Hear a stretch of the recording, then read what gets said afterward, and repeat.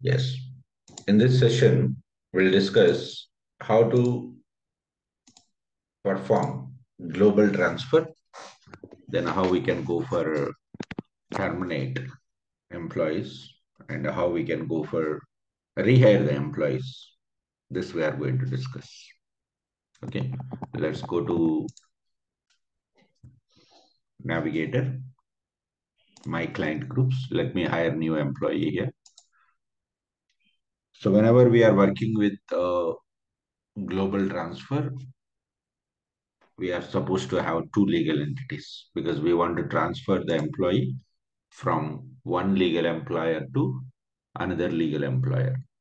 Means from one company to another company. Okay. So I'm going to take two legal employers here. One is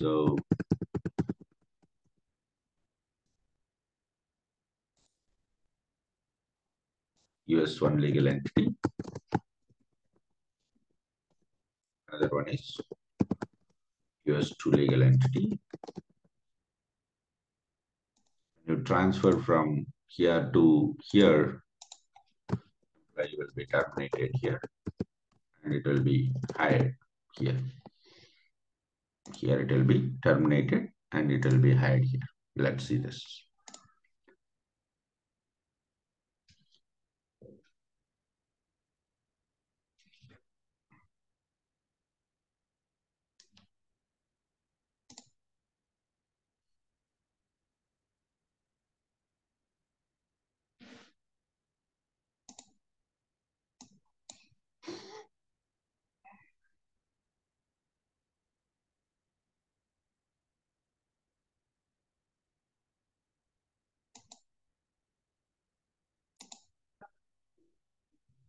Yes, we have already one legal employer, Wipro legal entity, November US, and we'll try to transfer from this legal entity to Wipro Limited US.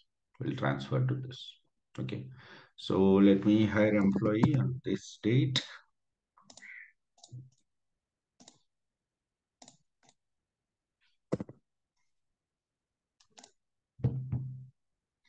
So I'm just mentioning the employee name as GT underscore FP. Global transfer, just for naming convention, I'm putting it. Let's go ahead with the date of birth and national identifier. Let me take this social.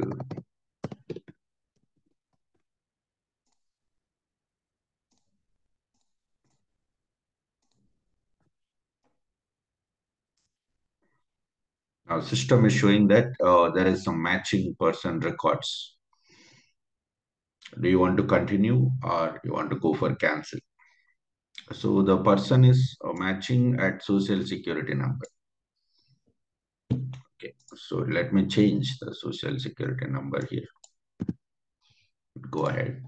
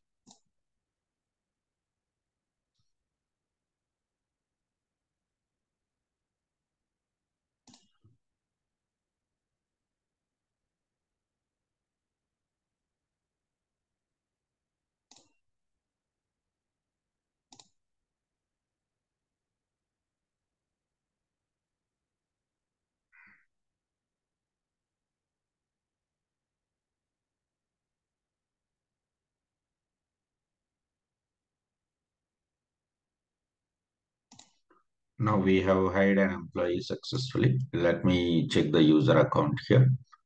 So we can search here itself, person management.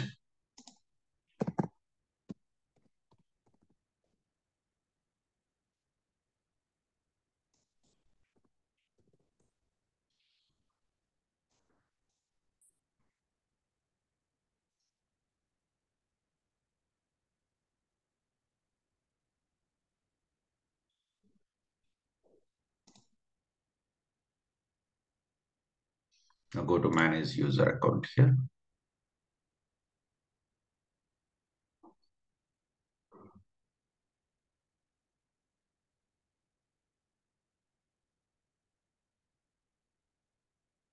Now we can find the username is this, last name dot first name, and the status is active. This is. So it's not mandatory that we must have an user account to perform global transfer or transfer, because user account is not mandatory for every employee for the client, right? For example, let's say we are implementing human capital management for Apollo hospitals. Let's say they have total 20,000 employees. Out of 20,000 employees, only 3,000 employees will use this application. Remaining 17,000 employees are working in non-IT department, or they are working in another application. They don't use this Fusion applications. Then they don't need this username and password, right? This is not required. This is not required. So that's the reason it's up to the client requirement whether they want to have the user account for every employee or not. Okay. I'll show you where do we configure that setup, whether we want to have an user account for every employee or not. That I'll show you. So now the user account has generated successfully. But anyway, that's not required for us to perform the global transfer. Okay. Next, we are going for performing the global transfer. We are going to perform global transfer. Here it is. Cancel. Whenever we want to do the global transfer, we have to go to edit, update, action. Here we can find global transfer. Here we can find global transfer. Choose this. What is the reason? Career progression. Now it is asking us what is the destination legal employer. Currently, this employee is working for Wipro legal employer from 2021. Okay. Now we would like to go for global transfer. It means it will be terminated here and it will be rehired here. So I'm going to choose another company within the enterprise. I'm going to say that here Wipro Limited US. Wipro Limited US here. Let's go for Wipro Limited US here. And now system is asking, do you want to copy primary assignment data? What is mean by primary assignment information? This. Whenever we hire any employee, we will find an assignment. We can also have multiple assignments that we will be discussing in the next topic called employment models. There is a concept called employment model where we will find 2-tier, 3-tier, multiple assignments. So what is mean by assignment? Assignment is nothing but a set of information which we are going to hire for a particular an employee, job, position, grade, like this, right? So here we can find assignment information. Do you want to copy this primary assignment data? If you say yes, then we don't need to enter this assignment details again over there, because the information will be copied automatically to over there into the second legal entity. Let me go for copy this information, and I'm going to copy primary assignment data. Now, what system is asking, as I said, whenever you do the global transfer in the current legal employer, it will be terminated. Do you want to change that assignment status to inactive, no payroll, inactive, payroll eligible? Inactive, no payroll means obviously employee will be terminated, and you cannot run even payroll after termination also. Inactive payroll eligible means employee will be terminated, but he is eligible for payroll. Why we required payroll eligibility is maybe some amount is pending.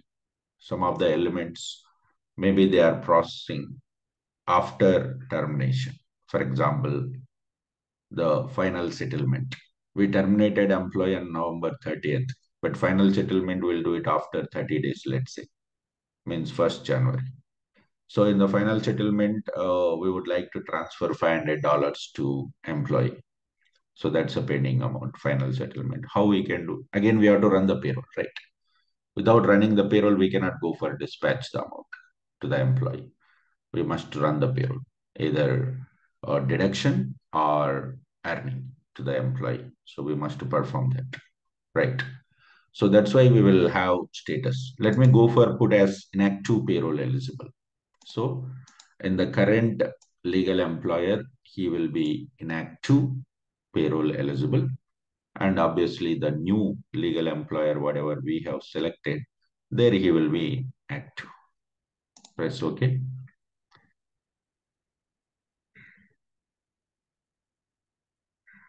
Here, I said from today itself, global transfer 2022. This November 2022, global transfer. Action is global transfer. And we got this information because we said copy primary assignment information. Copy primary assignment information. That's why all this information has been copied here.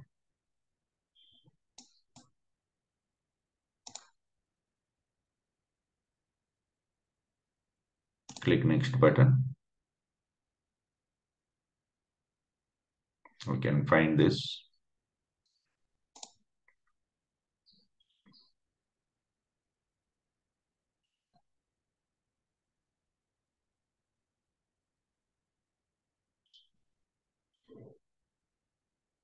If at all we would like to go for change the information like job or position or grade, location, this can be changed. It's up to the requirement. Just information has been copied, assignment information. Always it will allow us to make some changes in our assignments. Over here it is. Click next button.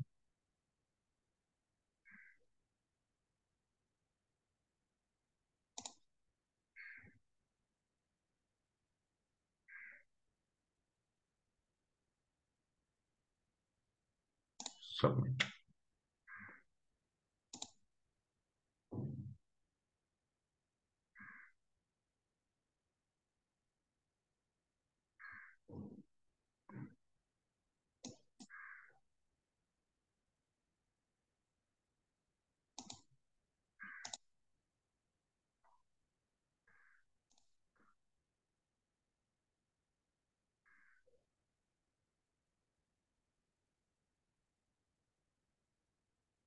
Getting some error message. Okay.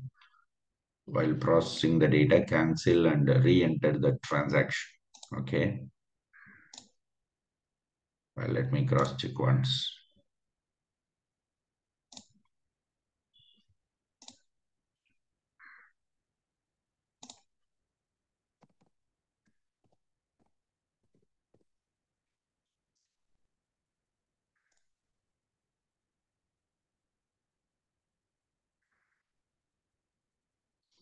Effective start date 22 November 2021. Let me go for update. Let's say we are doing it from today, or let's say I'm putting it as December 1st. Action is global transfer. Reason some internal recruitment. Choose the destination legal employer.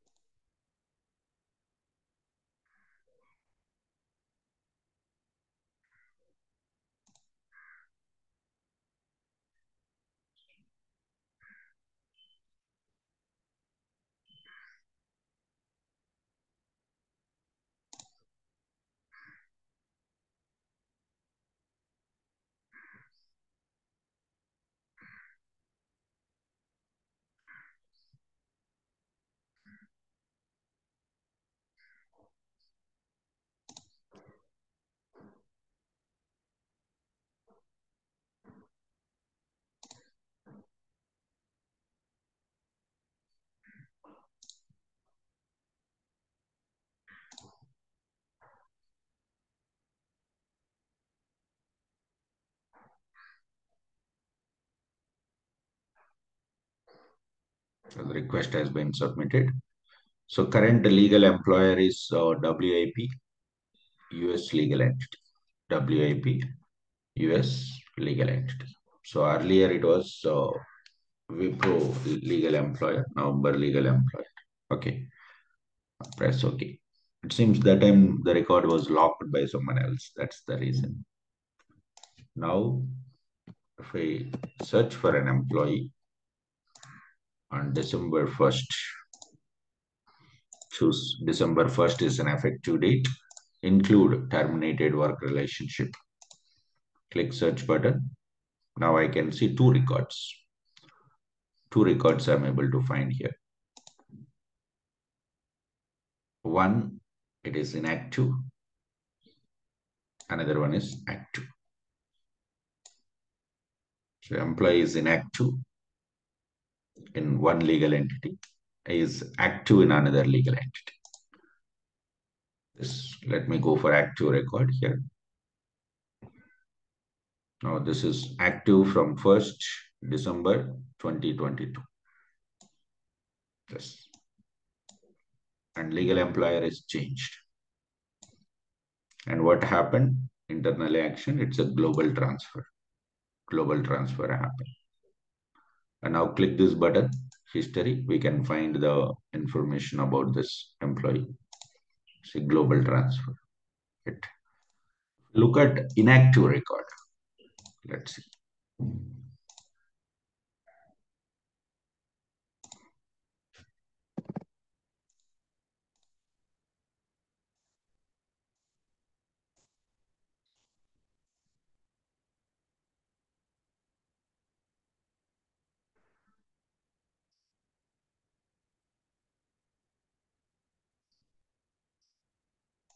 Let me go to inactive record here. We can find. It will be terminated.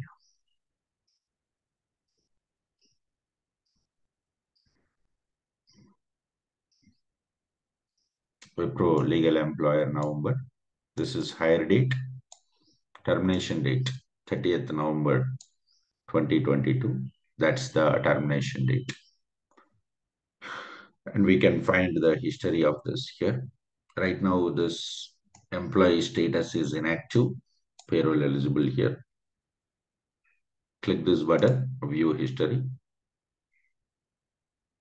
Employee is hired on 2021 and transferred. Global transfer has happened on 1st December. This is global transfer. So whenever we perform the global transfer, what happened? In the current legal employer, the work relationship will be terminated. And in new legal employer, the new work relationship will be created. Nothing but employee will be hired over there. This is how we can go for perform the global transfer. Global transfer, how we can perform. So once we do the global transfer, we can search for an employee here. Depends on the date, whatever we have performed. Click search button here. Yes, thank you.